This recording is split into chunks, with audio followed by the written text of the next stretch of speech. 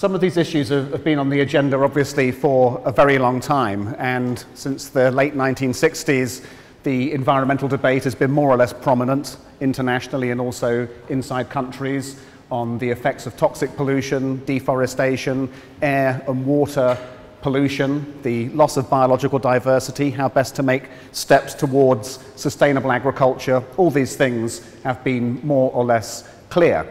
However, as we've gone along, many of the trends that we've been most concerned about, whether it be rising greenhouse gas concentrations in the atmosphere, the loss of biological diversity or resource depletion, these things have still been getting worse. And this is, of course, not for want of good information, because we've had ever more confidence about the data that we've had to hand. Today, we know that actually we're on the edge of not only potentially quite disruptive climate change, but also a mass extinction of wild animals and plants. Why is it that we continue to progress with business as usual, even if it is a little bit greener here and there? We're still travelling in broadly the same direction. I would say this comes down to what is a monumental misconception, and this is really the core of what I'll try to explain to you today. And that misconception basically is based upon the idea that in order to achieve growth, GDP expansion and job creation, that we have to liquidate nature in the process. It is literally the price of progress. It's regrettable, but is seen in most parts of the world as inevitable. And so it is that we travel down a path that sees nature really as a place to put our waste, or as the way in which we get various kinds of natural resources. We're not really seeing it as the underpinning of economic activity, which, as we increasingly know, it actually is. We're beginning to see some consequences as a result of not prioritizing protection of the environment as a core economic activity and competence, and some of the things that we're seeing relating to extreme weather and some of the effects of high rainfall, the damage caused by flooding, coastal inundation, are just the beginning of what seems to be quite a lot of consequences in the system already. If we are to turn around this set of consequences that are going to increasingly cause the process of progress to be interrupted, what do we need to do? Well, the first thing we need to understand is that nature has real value, and in a very practical and economic sense. And this goes back to some very fundamental aspects of the Earth system that we hardly ever talk about. And one of them, of course, relates to soils that supply nearly all of our food. About 98% of the human food supply is being produced with the benefits of soil processes. So in that brown substance over there, which many of us would call dirt in inverted commas, is a complex set of ecological relationships going on which are at the core of world food security. If you took a tablespoonful of healthy soil from where I live in the eastern part of England, you would find that there would be about 6 billion individual microorganisms in there.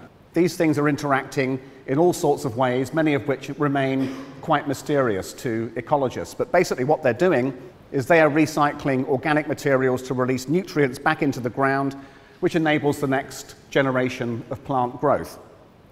Of course, the way in which we've been farming has led to quite widespread soil damage across the world. And indeed, something like 1/3 of agricultural soils now are really degraded to the point where in the near future they will stop producing food.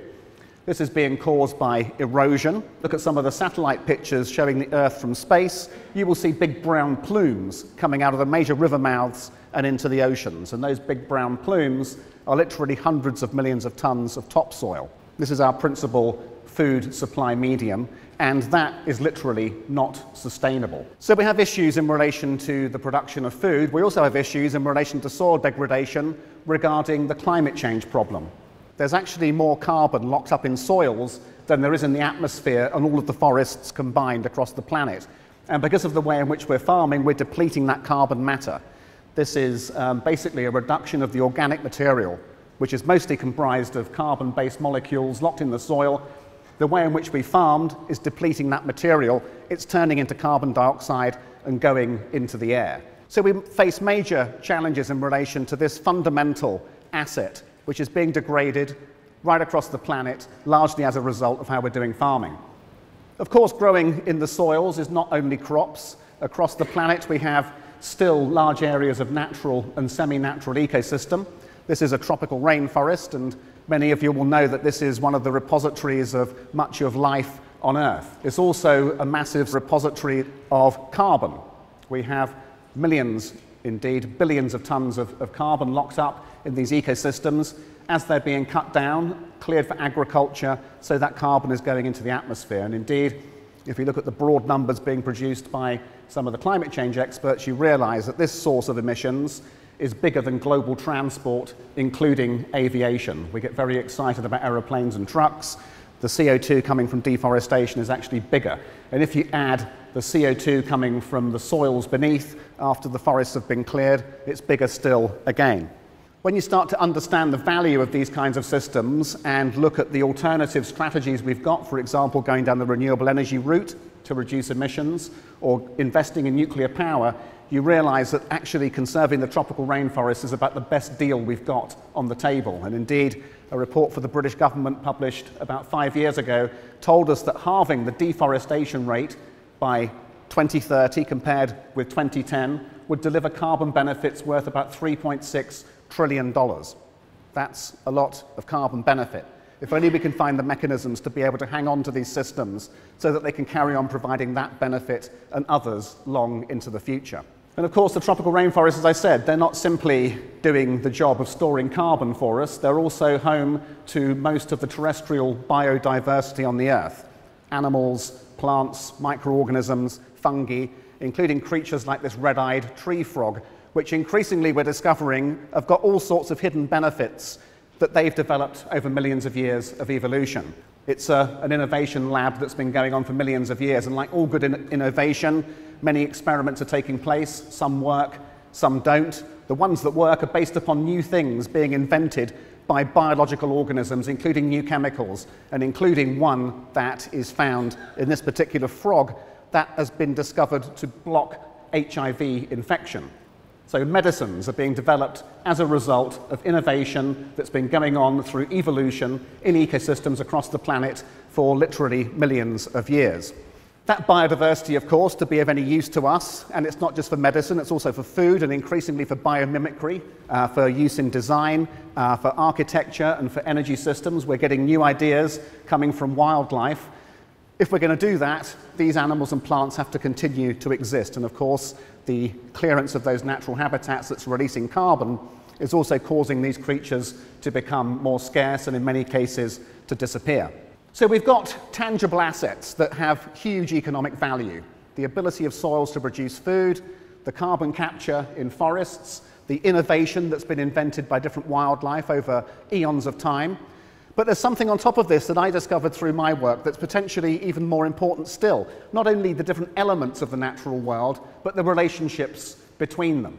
And when it comes to relationships, perhaps one of the most profoundly important for life on the land is that between insects and flowering plants. This developed about 100 million years ago. It's turned into a form of mutualism between the insects and the plants producing pollen and nectar to attract animals like this bumblebee, and then the bumblebee moving between flowers, moving the pollen, enabling the plant to complete its life cycle.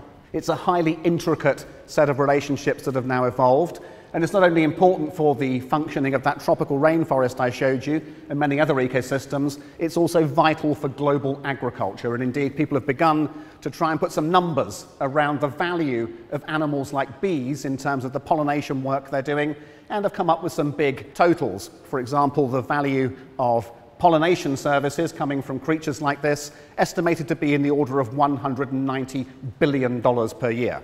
That's not a small number, but we're wiping these animals out. You may think to yourself, well, that sounds like a highly theoretical figure that's been introduced into this discussion. Well, let me give you a practical example of how you can reach figures like that. And actually, you can find an example of this right here in this country in southwestern China, where during the 1980s, very high levels of pesticide application were advocated to kill pest animals in orchards growing apples and pears. That worked in killing the pests. Unfortunately, it also killed all the bumblebees. To the point today where farmers, 30 years later, are still having to climb in the apple trees in the spring with feather dusters and paintbrushes and move the pollen between the blossoms by hand, because the bees that once did the work for free are gone. And one bumblebee nest to be replaced by human labour requires 20 people. Think about that from an economic point of view. And then we find even more surprising connections between economic benefit and human well-being in relation to public health. This is a picture of a vulture, one of 3 species that used to be very common in India until the early 1990s. They were inadvertently wiped out by the use of a drug called diclofenac. This is an anti-inflammatory drug. It got into very widespread use in veterinary medicine in the countryside in India. What people didn't realize, even though it's a good medicine for sick animals, is that if this substance was in the body of a cow or buffalo when it died, and if that dead animal was consumed by vultures, which nearly all of them were, it was lethal to those birds. It caused organ failure.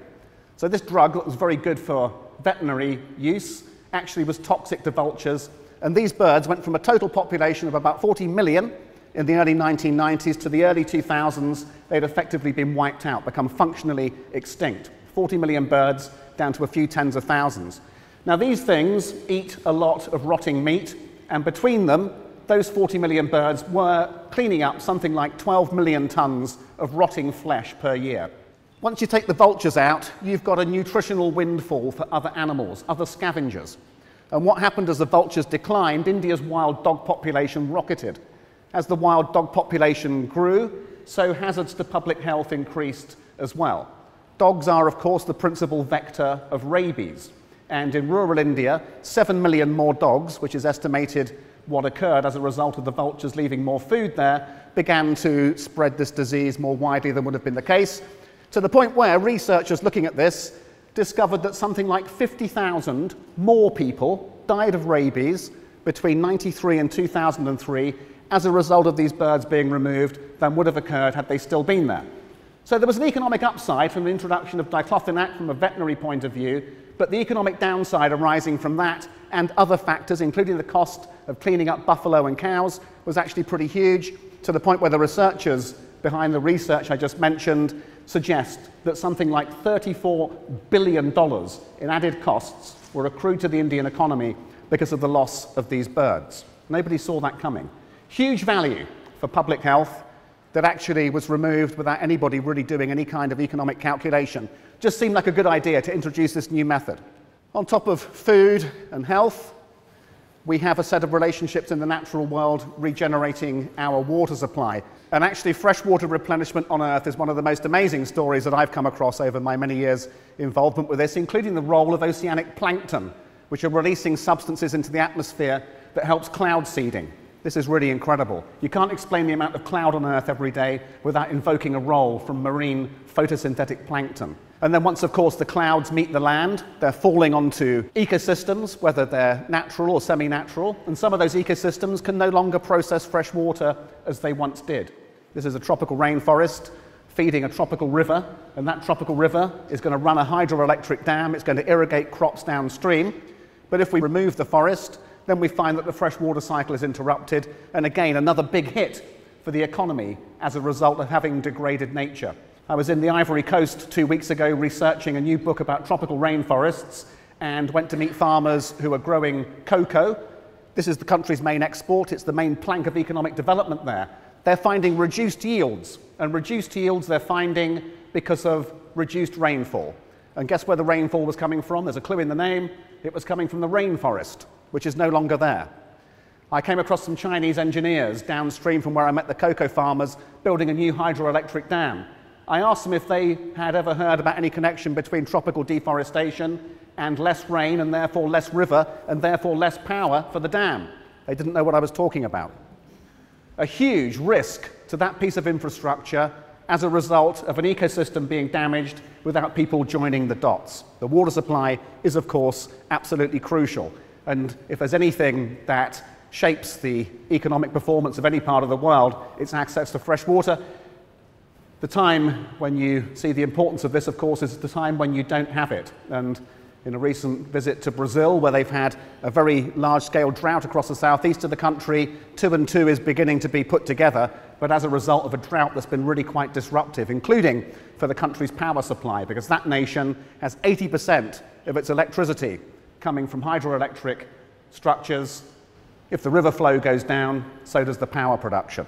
Stranded assets of a different kind. The oceans, from where that fresh water is ultimately being derived by evaporation and the activity of plankton, of course, is also another source of our food.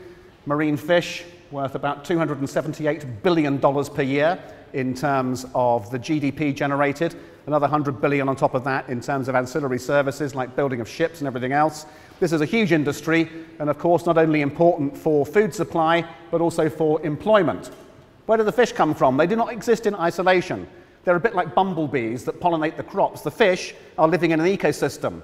At the bottom of that ecosystem is the photosynthetic plankton that are helping it to rain, at the same time as being at the bottom of a food web that ultimately is feeding these more complex animals that are the basis of so much protein, especially in developing countries.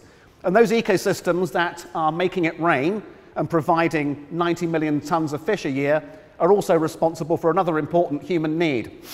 Take a deep breath. About 50% of the oxygen in this room is being replenished by those same plankton that are at the bottom of that food chain. And indeed, those same plankton are taking a lot of the carbon dioxide out of the atmosphere and taking it into the deep ocean. These services between them, in terms of what the oceans are doing, have been estimated by some environmental economists to be worth about $21 trillion per year. We are abusing this system in a way which suggests it's absolutely worth nothing. So we have a number of services that are being increasingly understood by researchers looking at the practical values we're getting from the natural world, including in relation to human health beyond the management of disease.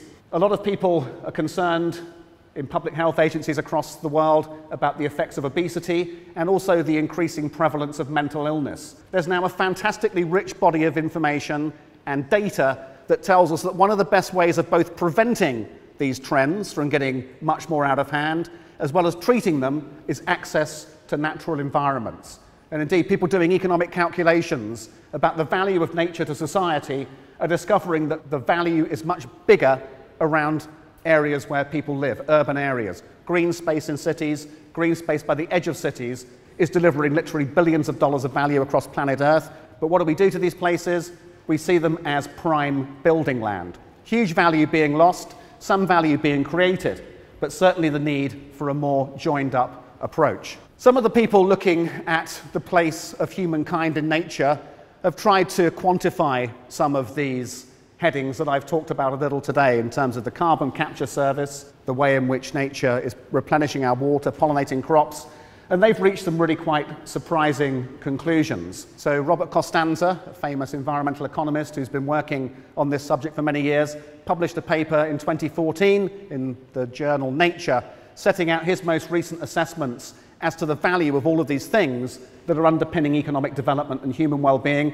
And to cut a long story short, he reaches the conclusion that the value of nature to the economy in terms of this flow of services, never mind the resources, in terms of the oil or the minerals or the timber from the forest, but the flow of benefits, those ecosystem services, are worth about twice as much as global GDP. So whilst, talking of that misconception I mentioned a second ago, we're trying to maximize GDP, and that's something we can broadly measure, the bit of the economy we're not measuring, and which underpins all of the GDP, is being eliminated, and nobody seems to think that this is something that should be on any balance sheet for a corporation or indeed a country. This is one of the gravest oversights in history, it seems to me, and invokes the idea of natural capital.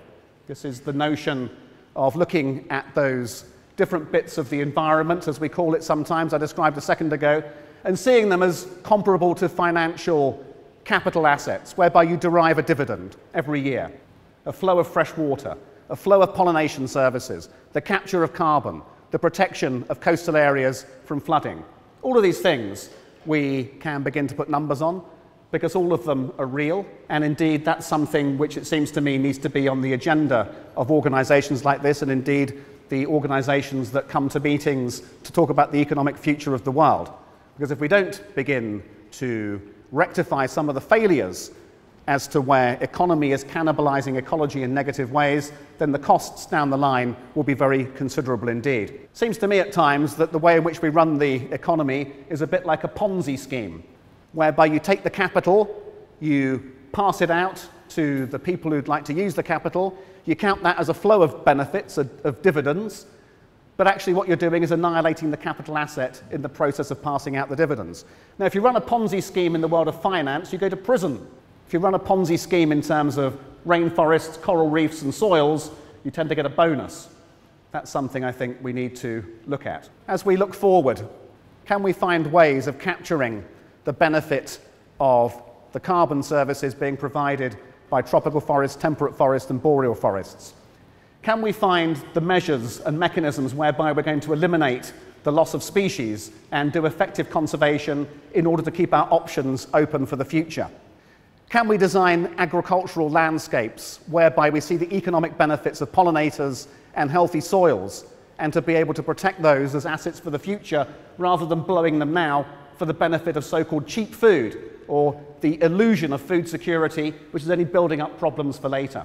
Can we investigate ecosystem services to understand the work being done by creatures like vultures in being able to protect public health from pathogens through maintaining a balance between different groups of animals and plants in the environment? Can we understand the ways in which the water cycle can be optimized rather than undermining the water cycle through deforestation, soil damage, and indeed the increased acidification of the oceans?